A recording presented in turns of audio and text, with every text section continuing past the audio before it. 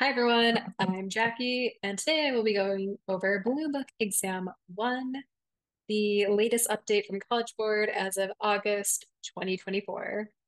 This is when the video was made, in particular, August 29th. Okay, so let's just jump in.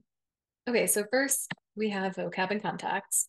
Researchers and conservationists stress that biodiversity loss due to invasive species is, for example, people can take simple steps such as washing their footwear after travel to avoid potentially invasive organisms into new environments. Okay, so it sounds to me what they're providing in this example is something that people can do to prevent something from happening. So it seems that it can be preventable. And I'm basing this on the context given in the example. Continuing our journey. Two, it is by no means to recognize the influence of Dutch painter Hieronymus Bosch and Ali Bannister's paintings. Indeed, Bannister himself cites Bosch as an inspiration. However, some scholars have suggested that the ancient Mesopotamian poem Epic of Gilgamesh may have had a far greater impact on Bannister's work. Okay, so here we can see by no means right before the blank. So this is negative connotation. And if I pair it with another negative, it will make it positive. So the only other negative word in the context is see. So if I put unimportant here, it becomes negative, which equals a positive output, which actually makes it important. So another way I can read this is it is important to recognize the influence of Dutch painter Hieronymus Bosch on Ali Bannister's paintings. Indeed, himself cites him as inspiration. So he is an important influence. Okay, so always be careful. There's usually one or two of these on every exam for the negative connotation before the blank that um, can change it. So two negatives equal positive. Continuing our journey. Astronomers are confident that the star Betelgeuse will eventually consume all the helium in its core and explode in a supernova. They are much less confident, however, about when this will happen, since that depends on internal characteristics of Betelgeuse that are largely unknown. Astrophysicist Serafina Al-Badri, Nance, and colleagues recently investigated whether acoustic waves in the star could be used to determine internal stellar states, but concluded that this method could not sufficiently reveal Betelgeuse's internal characteristics to allow its evolutionary state to be firmly fixed. Okay, and then I'm asked, which choice best describes the function of the underlying sentence of the text? So, A, it describes a serious limitation of the method used by Nance and colleagues. There is no serious limitation that was discussed, so going to discard. B, it presents the central finding reported by Nance and colleagues. There is no central finding reported by Nance and colleagues happening in the underlined portion. Eliminate. C, it identifies the problem that Nance and colleagues attempted to solve but did not. I think that could work. What's the problem that Nance and colleagues attempted to solve? When it will explode, when Betelgeuse will explode into a supernova. I think this could win, but let's check D. D, it explains how the work of Nance and colleagues was received by others in the field. It doesn't talk about how the work was received by others. So therefore, it must be option C. And what did they attempt to solve? They discuss here how they attempt to solve it, but in the end, it could not sufficiently reveal the internal characteristics, to know when it will become a supernova.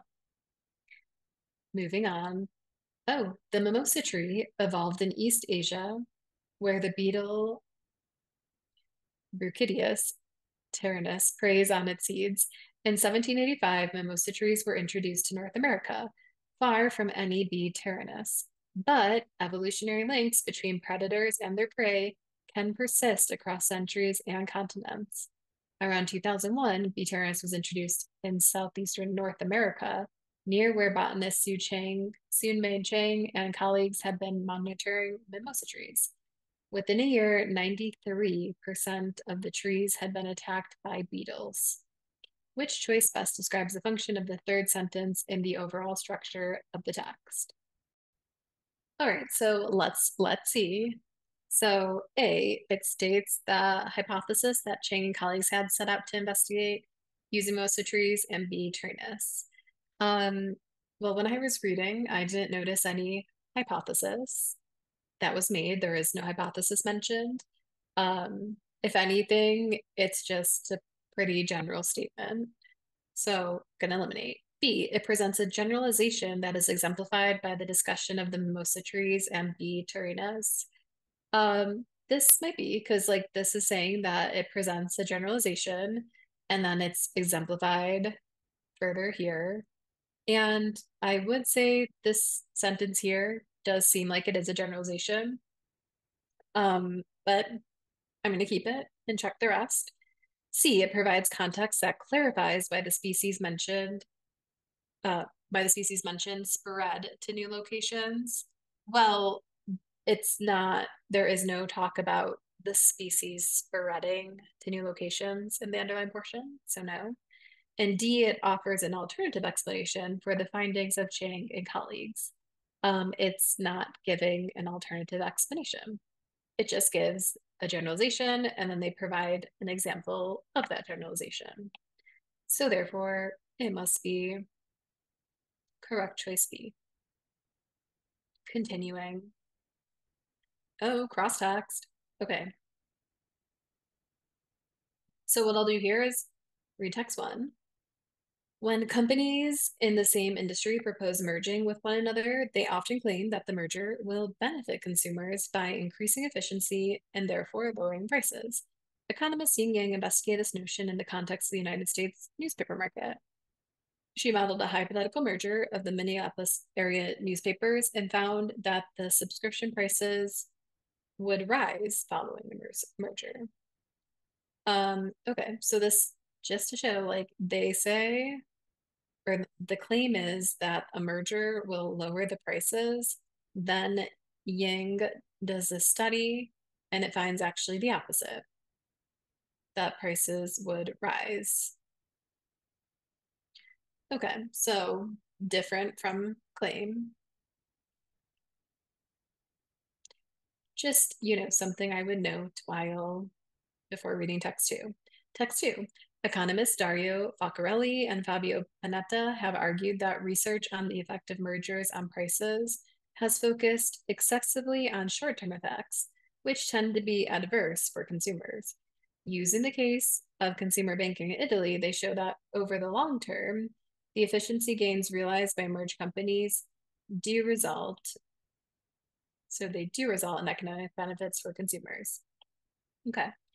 So they're saying like long term equals benefits. Short term equals negatives. That's my negative symbol. Okay, so then 5, based on the text, how would Faccarelli and Panetta most likely respond to fans' findings in text 1? Well, they would likely, I would think that they would likely think that this is a result of a short term happening that perhaps in the future or long term it might change. So A, they would recommend that FAN compare the near term effect of a merger on subscription prices in the Minneapolis area with the effect of the merger in another newspaper.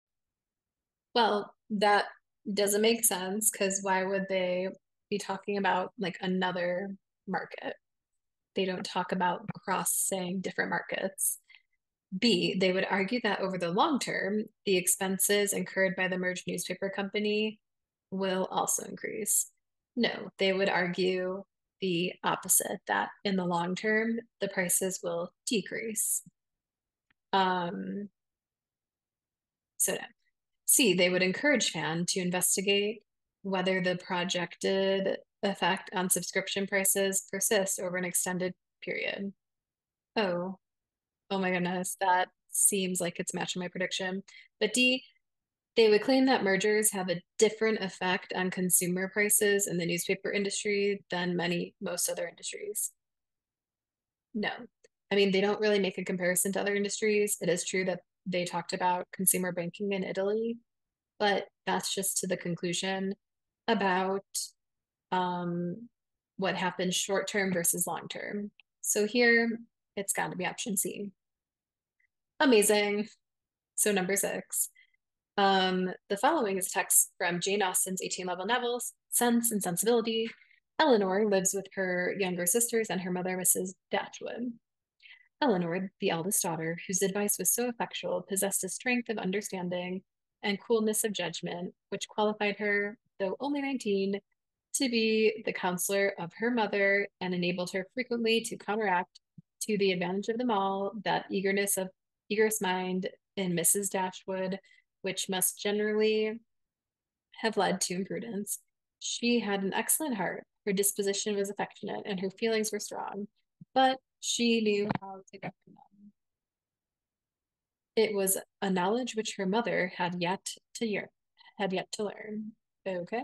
And which one of her sisters had resolved never to be taught. Okay, so what is true about Eleanor? I mean, it seems like she's the voice of reason, she's the counselor of her family, she has strong feelings, but she knows how to govern them. So, A, Eleanor often argues with her mother but fails to change her mind. Well, first, I didn't get any context about them arguing. And second, I would think that maybe she can change her mind, but there's no context of that. B, Eleanor can be overly sensitive with regard to family matters. No, she's not overly sensitive. In fact, she keeps her emotions in check, it seems. I'm basing this on this context. Her feelings were strong, but she knew how to govern them. So, like, even if she had a strong emotion about something, she can be, you know, keep it under control. Like me. Okay, C, Eleanor thinks her mother is a bad role model. I mean, it never says that she thinks she's a bad role model. And D, Eleanor is remarkably mature for her age. Well, I think this is our winner. She seems to be able to manage her emotions over anyone else in her household, and she is pretty young, but she is the counselor of her mother. So all context is leading me to believe that she is remarkably mature for her age. Okay, so 7. The following text is adapted from Charles W. Chestnut's 1901 novel, The Marrow of Tradition. Mrs. Ochiltree was a woman of strong individuality whose comments upon her acquaintances, present or absent, were marked by a frankness at times no less than startling. This characteristic caused her to be more or less avoided. Okay. Mrs. Ochiltree was aware of the sentiment on the part of her acquaintances and rather exulted in it. Okay. So, based on the text, what is true about Mrs. Ochiltree's acquaintances? Okay. Well, they try to refrain from discussing topics that would upset Mrs. Ochiltree. No, she's the one that upsets them with her frankness slash honesty. B, they are unable to spend as much time with Mrs. Ochiltree as she would like. It sounds like they don't want to spend time with her. C, they are too preoccupied with their own concerns to speak with Mrs. Ochiltree. It's not about their own concerns. It's that Mrs. Ochiltree is too honest and they want to avoid her. They are likely offended by what Mrs. Ochiltree has said about them. Definitely. So she's frank with them, and this startles them, and people avoid that because maybe they're offended by it. Why else would they want to avoid her? It's got to be D. Okay. 8. Ooh, a poem. The following text is adapted from William Shakespeare's 1609 poem, Sonnet 27. The poem is addressed to a close friend as if he were physically present. Weary with toil, I hurry to my bed. The dear repose for limbs with travel tired. But then begins, okay, so resting in bed. But then begins a journey in my head to work my mind when my body's work has expired. For then my thoughts from far from where I abide begin a zealous pilgrim to thee and keep my drooping eyelids wide open. So it sounds like, I mean, basically, he goes to bed, he is extremely tired, but he keeps thinking and thinking. And in particular, he's thinking about thoughts of this person. Like he wants to make these thoughts go to him, and this keeps him awake.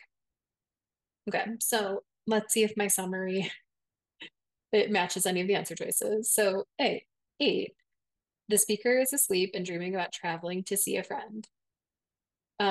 He's not asleep, he's awake in his bed. B, the speaker is planning an upcoming trip to a friend's house. I didn't get any upcoming trip happening. He's simply in bed, thinking about his friend. C, the speaker is too fatigued to continue a discussion. There is no discussion. This is all in his mind. And D, the speaker is thinking about the friend instead of immediately falling to sleep. Yes, he's clearly thinking of the friend and he can't fall asleep. He's keeping his eyes open. Okay, amazing. Okay, black beans, Thassalis vulgaris, are a nutritionally dense food, but they are difficult to digest in part because of their high levels of soluble fiber and compounds like raffinose. Okay, so black beans, hard to digest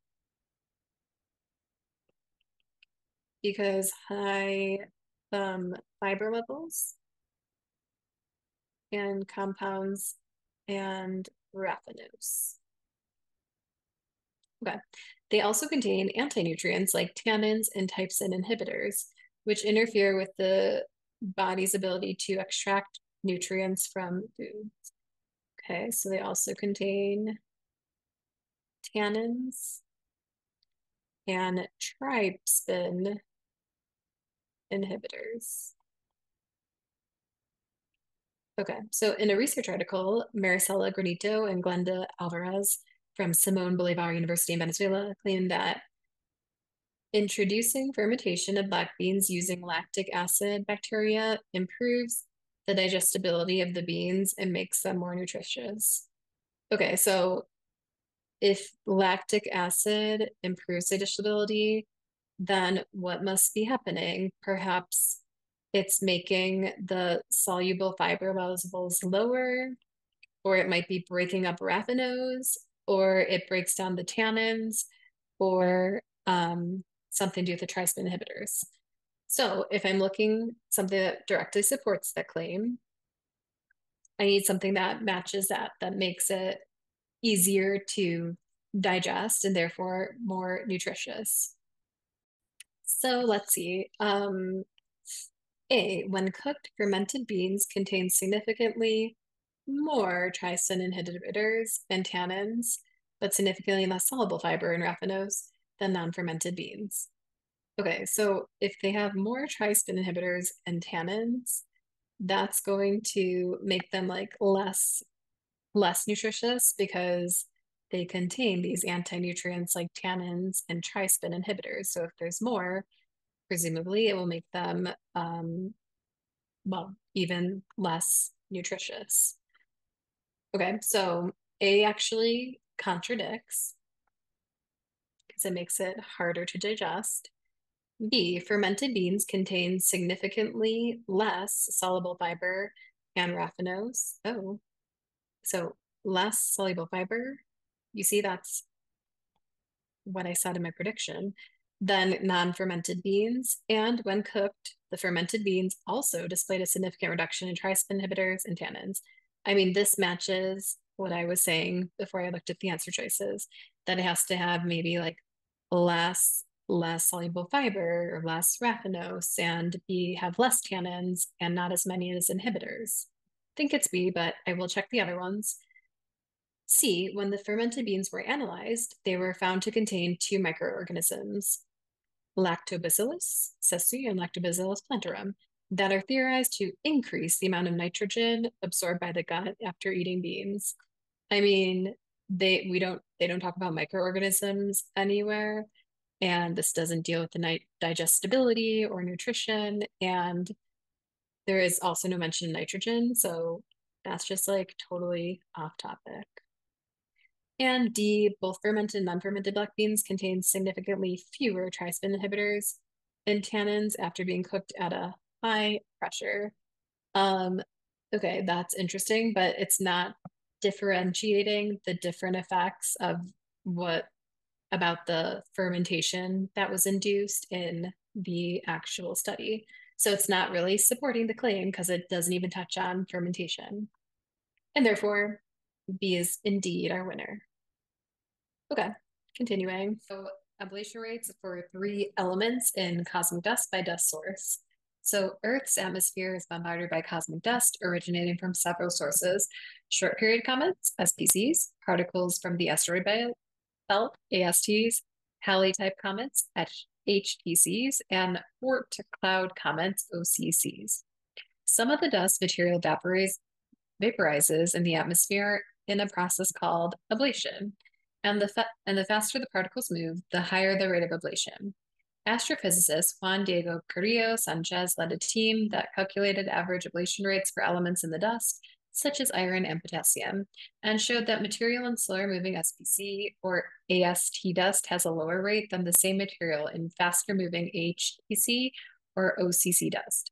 For example, whereas the average ablation rate for iron from AST dust is 28%,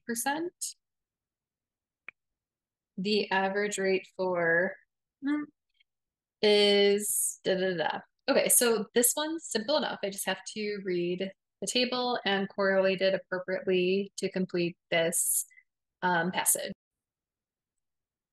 So A does say iron from SPC dust is 20%, and that is true. However, that doesn't mean it's correct because both SPC and AST dust are slower moving. So comparing the ablation rate doesn't really make sense or like follow the pattern that the passage is trying to illustrate, because the whole point of this passage completion here is to show how ablation rates increase when dust comes from a faster moving source, not just comparing the two slower moving sources. Okay, so I don't want to compare the two slower moving sources, so I discard A. B, sodium from OCC dust is 100%. Okay, well, that's also true according to the passage. However, like the passage is focusing again on the ablation rate of iron to illustrate its point. So therefore, we need an answer that involves iron to maintain consistency. Okay, so it should mention iron. Likewise, this doesn't mention iron, so I can discard D, even though it also is correct. So therefore, it must be C. Iron from HTC dust is 90%. So why does C complete the passage? Because it's establishing that when I compare the ablation rate of the same element, in this case iron, and slower moving dust, so slower moving dust is the AST dust at 28%, to a faster moving dust, the faster moving dust is at the HGC of 90%. This is helping to complete the passage and illustrate the point that faster moving dust leads to higher ablation rates for the same element. So this is the one that properly makes a comparison and complete the passage. Okay, amazing.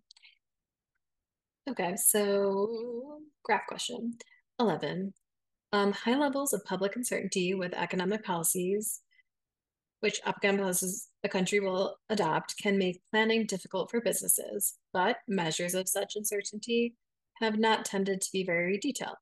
Recently, however, economist Sadly Palwachayo analyzed trends in news reports to derive measures not only for general economic policy uncertainty, but also for uncertainty related to specific areas of economic policy, like tax or trade policy.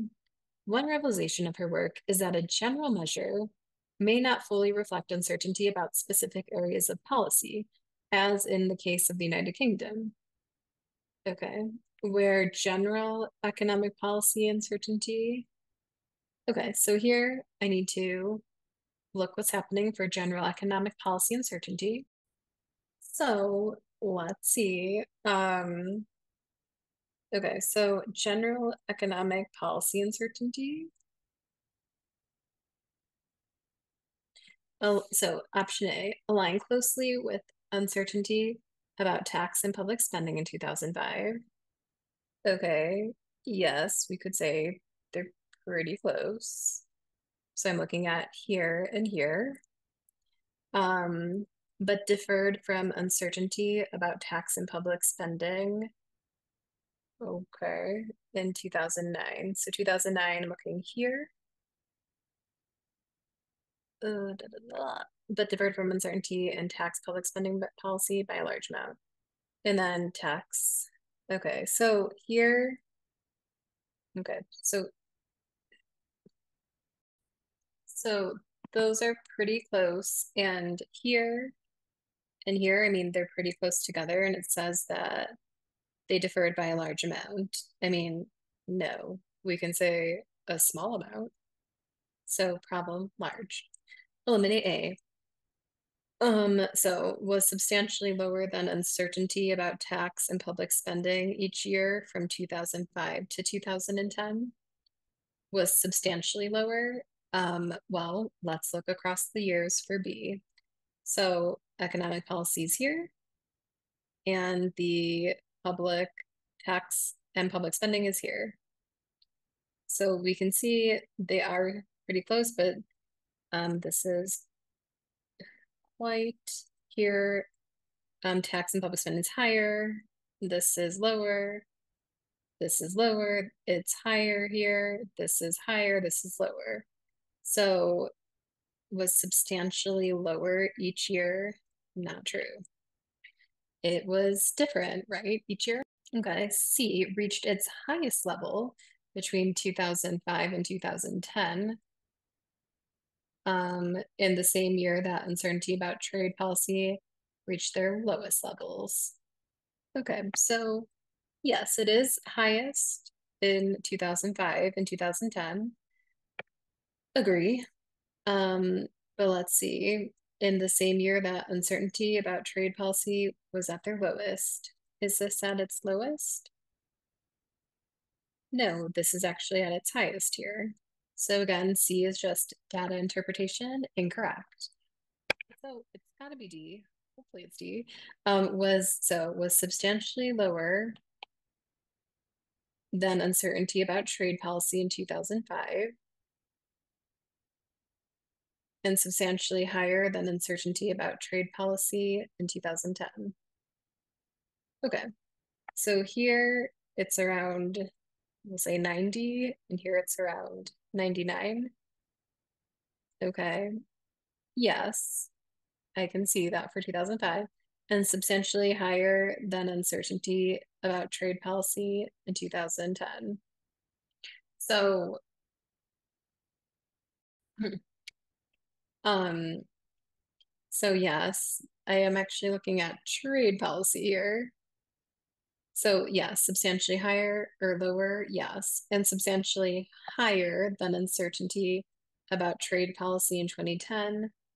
Also, we can see here, it's much higher. Yeah, so that checks off my boxes. And also, it is in alignment with the data and also the passage, because the passage says that one motivation for work is that the general measures may not fully reflect uncertainty about specific areas of policy.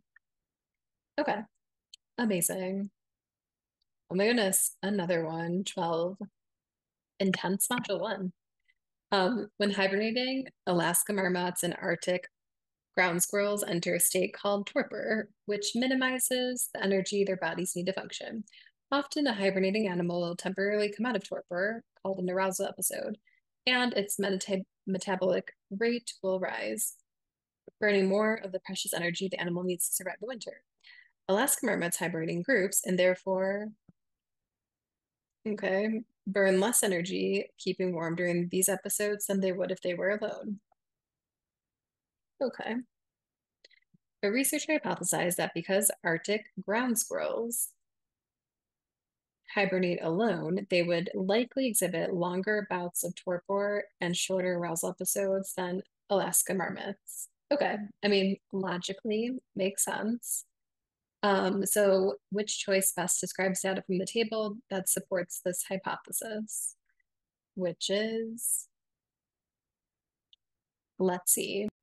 So A, the Alaska marmots arousal episodes lasted for days, while the Arctic ground squirrels arousal episodes lasted less than a day.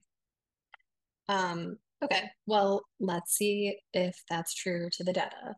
So Alaska marmots arousal episodes, that would be 21.2 hours. So that would be less than a day, right? And the Arctic ground squirrels is 14.2 hours. So the problem with A, like lasted for days, that's not true. So therefore, eliminate. B, the Alaska marmots and the Arctic ground squirrels both maintain torpor for several consecutive days per bout on average. Okay, let's check that out. Um, Duration per bout, we have 13.81 days for Alaska marmots and 16.77 for squirrels.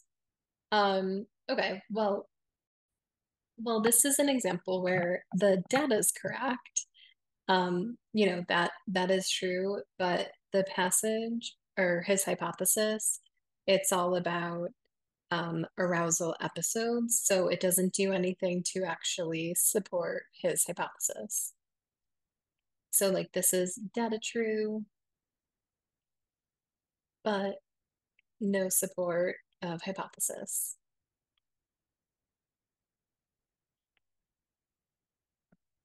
C, the Alaska marmots had shorter torpor bouts and longer arousal episodes than the Arctic ground squirrels did. Okay, well, this is definitely comparing the two species in a way that is supporting the hypothesis. But let's see, so marmots and shorter torpor bouts. Okay, I mean, definitely we see it is shorter, right? 13.81 days versus 16.77 days. And we can also see that there is longer arousal episodes, right? We can see 21.2 versus 14.2 hours. So both of them check, and those can help support the hypothesis. So I'm thinking C, but let's just check D. D, the Alaska marmots had more torpor bouts than arousal episodes, but their arousal episodes were much shorter than their torpor bouts. Okay, I mean, also, this looks like it is true, but again, like it's not comparing anything about the Arctic squirrels. Like, no mention of Arctic squirrel, which is what I need, right, to properly support his hypothesis. So therefore, it must be C. Okay, yet another graph. So here we have employment by sector in France, United States. Okay, we have agriculture, manufacturing services, and agriculture, manufacturing services. And it says, over the past 200 years, the percentage of the population employed in the agriculture sector has declined in both France and the United States, while employment in the service sector, which includes jobs in retail, consulting and real estate, etc., has risen. However, the transition happened at very different rates in the two countries.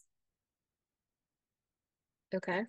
This can be seen most clearly by comparing the employment sector in both countries. So I'm looking for two different rates, very different rates, but I still want to see like an overall decrease in agriculture and an overall increase in services.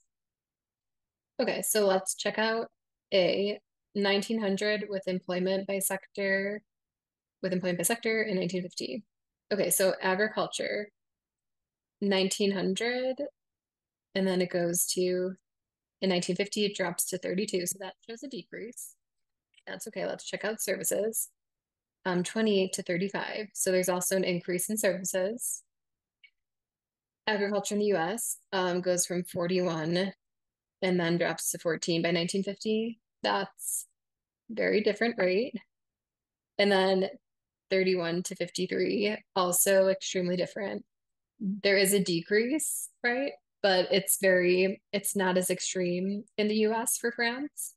So, I mean, I'd say this is a difference of 11, and this one, it's a difference of 7. Whereas here we have 41 minus 14, like here's a 27% decrease. And then 53 minus 31, 22.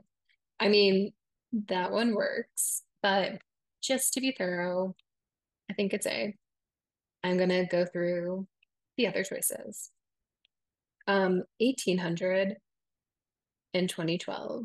Okay, so if I do 1800, it goes 64 to 3. Yes, decrease. And then services go from 14 to 76, also a decrease.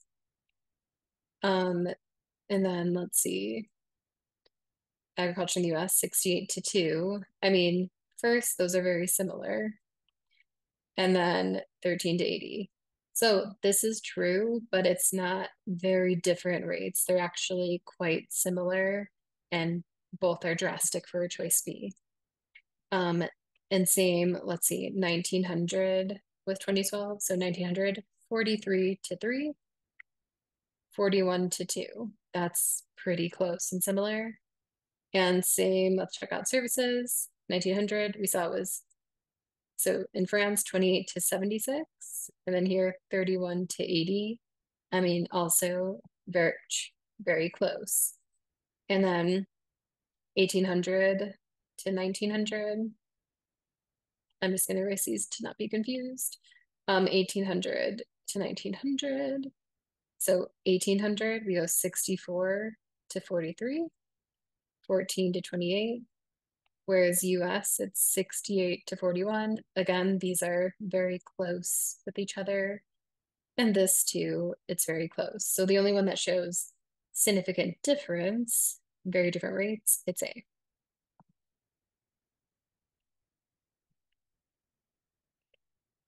Okay, so continuing our journey. Euphorbia usula, leafy spurge, is a Eurasian plant that has become invasive in North America, where it displaces native vegetation and sickens cattle. Usula can be controlled with chemical herbicides, but that approach can also kill harmless plants nearby. Recent research on introducing engineered DNA into plant species to inhibit their reproduction may offer a path toward exclusively targeting Eulusa. Consequently, A, making individual Eusla plants more susceptible to existing chemical herbicides. No, we don't want them. It's not about them becoming more susceptible to chemical herbicides. B, enhancing the ecological benefits of Eusla in North America. It doesn't sound like they have much benefits, and the whole point of doing the DNA engineering is to inhibit their reproduction, because it's displacing vegetation and sickening cattle, so we want to stop it. Didn't get any benefits. C, enabling cattle to consume USA without becoming sick. No, again, like we want to inhibit their production so there's less of them, and if there's less, hopefully the cattles don't come into contact with it. D, reducing invasive USA numbers without harming other organisms. Oh, D is exactly what I think they hope to happen, that EUSLA will, well, they'll reduce due to this DNA, and the other plants won't have to suffer. Okay, so into grammar. Okay, so Bolsonia, Charopatra, an Indian American, and Downa Clayton, African American, grew up frustrated by the lack of diverse characters in books for young people. In 2011, these two writers joined forces to found Cake Literary, a book packaging company. that specializes in the creation and promotion of stories told from diverse perspectives of children and young adults. Okay, I mean, definitely it's going to be B because it's an essential clause. So it's going on to explain the cake literary, so like here's the from here to here.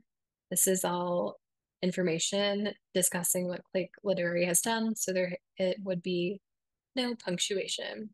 If I opted for example, like this would totally remove that from the clause and just say courses to found cake literary specializes in the creation, it becomes a fragment. So that one doesn't make sense. With no punctuation, it's a run-on, and that it's part of the essential clause. And like same thing, we're describing what the company does. It's essential, so no punctuation. B. Okay, this looks like pronouns. In 1930, Japanese-American artist Kura Obata depicted the natural beauty of Yosemite National Park in two memorable woodcuts, Evening at Carl Inn and Lake Basin in the High Sierra. In 2019, exhibited alongside 150 of Obata's other works in a single artist show at the Smithsonian American Art Museum. Okay, so it's talking about how he depicted its beauty in two memorable woodcuts. So these two memorable woodcuts are what were exhibited alongside. So it would be A, option B. So just, properly identify your subject there and you'll get it right. 17, American writer Edwidge Danticat, who, oh look, extra information, has won acclaim for her powerful short stories, novels, and essays. Okay, so that could be a complete sentence.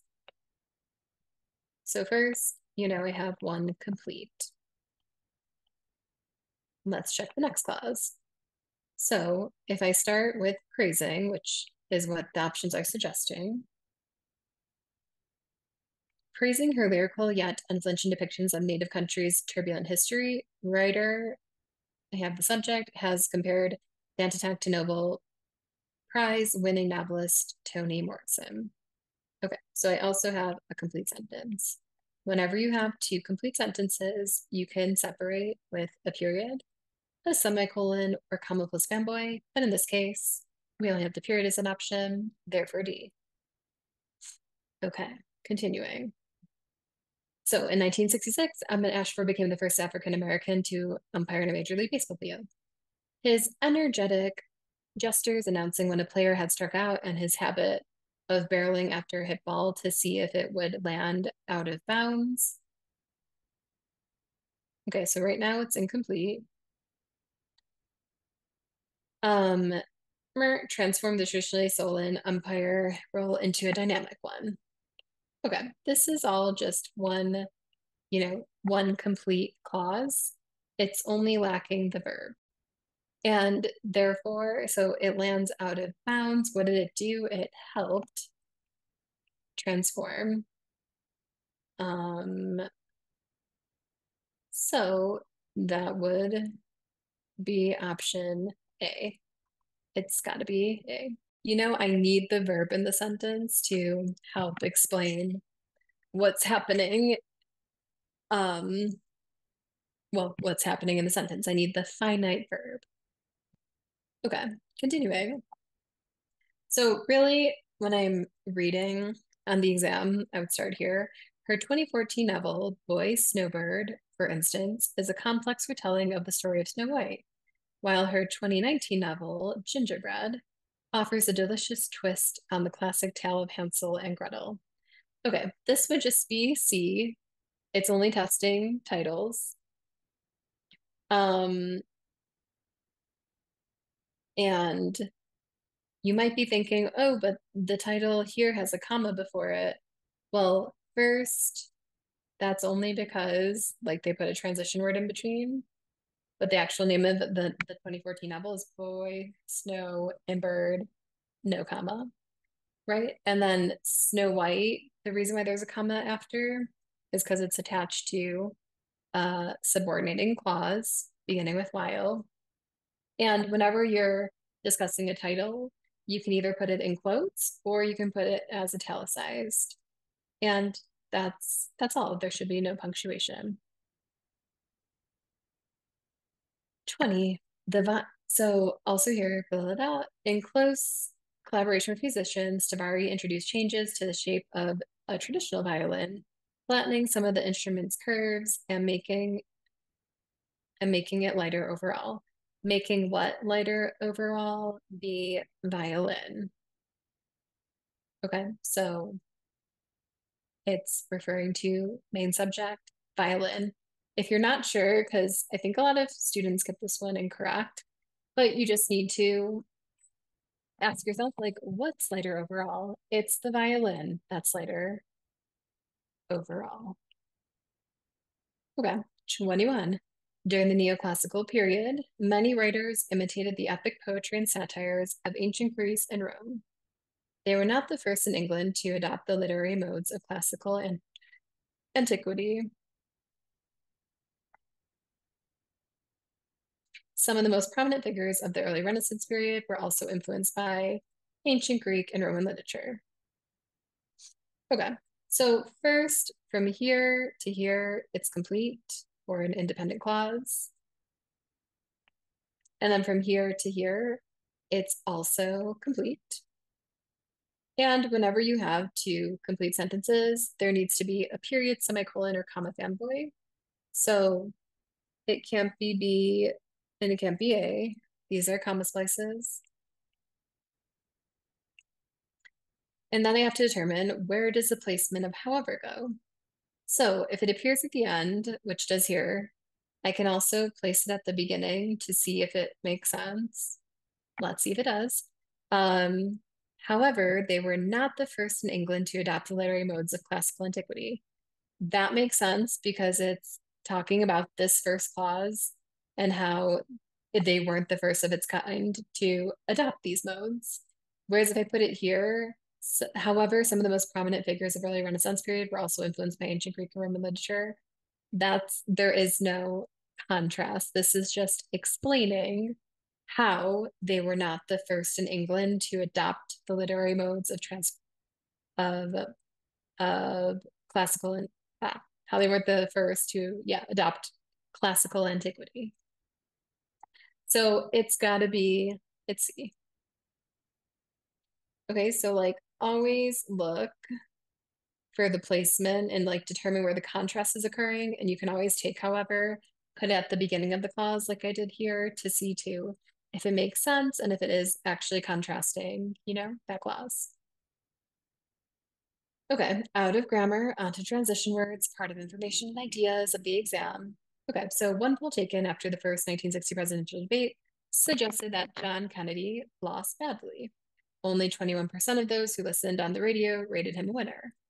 The debate was ultimately considered a victory for the telegenic young senator who rated higher than his opponent, Vice President Richard Nixon, among those watching on the new medium of television. There's a clear contrast, right? That like they thought he lost, but he actually won. So I see the contrast, and this is the only contrast word, which is nevertheless the same as however. Okay, so continuing our journey, in November 1934, Amrita Shergill was living in what must have seemed like the ideal city for a young artist, Paris. She was studying firsthand the color-saturated style of France's modernist masters and beginning to make a name for herself as a painter. Longed to return to her childhood home of India, only there believed could she truly flourish. Okay, so she's supposed to be having this great time, but she's not. So another contrast, which would be still. Still, it's another way to say, or it's used for when we come, which makes sense because, right, she's supposed to be in this ideal city. However, she longed to return home. Okay, 24. In his 1925 book, The Morphology of Landscape, U.S. geographer Sauer challenged prevailing views about how natural landscapes influence human cultures. Sauer argued that instead of being shaped entirely by their natural surroundings, cultures play an active role in their own development by virtue of their interactions with the environment. I mean, it's definitely further expanding upon his prevailing views. It's explaining it more, so it must be D specifically. And specifically is used to expand upon or maybe give an example of the previous sentence, which is happening here. It's giving us specification of his prevailing views. 25. Although those who migrated to California in 1849 dreamed of finding gold nuggets in stream beds, the state's richest deposits were buried deeply in rock, beyond the reach of individual prospectors. By 1982, many had given up their fortune hunting dreams and gone to work for one of the large companies capable of managing California's complex mining operations. Yes, it's so here's like a cause that these people moved to, get these gold nuggets. They weren't able to get them. As a result, they gave up their dream, and for that reason, they started to work for these, large companies that could actually mine out the gold. And therefore, C. Consequently. Okay, two more. Ooh, student notes. So the student wants to present the question study and its conclusions. Which choice most effectively uses relevant information to accomplish the goal? Okay, so as a part of 2013, study of a cat domestication was conducted on bone fragments found in Kanhuchan, China. I mean, that's interesting, but it's not presenting a conclusion. So like no conclusion, therefore eliminate. B, a 2013 analysis of cat bone fragments found in Guangzhou, China suggests that cats there may have been domesticated 5,300 years ago. Okay, suggests that there's a finding there. Okay, so that could work. C, in 2013, archaeologists studied what cats in Guangzhou, China had eaten more than 5,000 years ago. That's explaining what they studied, but it's not showing any specific conclusion. Eliminate. And D, cat bone fragments estimated to be 5,300 years old were found in Guangzhou, China in 2013. That's a true factual statement. It's not the actual conclusion of the study, which is that cats may have been domesticated over 5,300 years ago. Oh my goodness, final question of module 1. The student wants to emphasize the difference in the origins of the two words. Okay.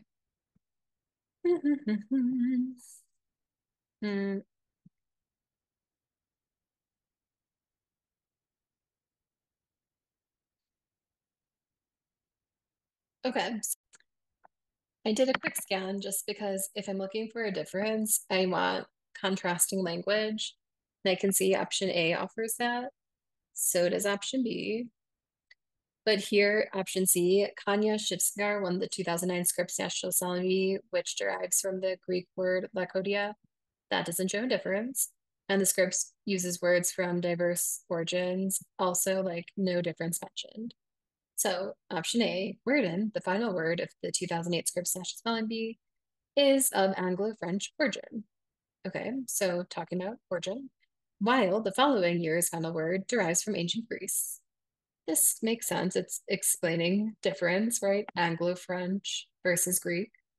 But let's look at B. In 2008, Samir won the Scripps National Spelling Bee by correctly spelling the word garden. However, the following year, so this is talking about winning. It's not talking about the origins. So derives, right? An origin. So it's got to be A. And therefore our answer. And that is module 1. Stay tuned for module 2 coming at you soon. Thanks for watching the video. Like, rate, subscribe if you want to keep seeing more, and also see my amazing tips and strategies for everything SAT related.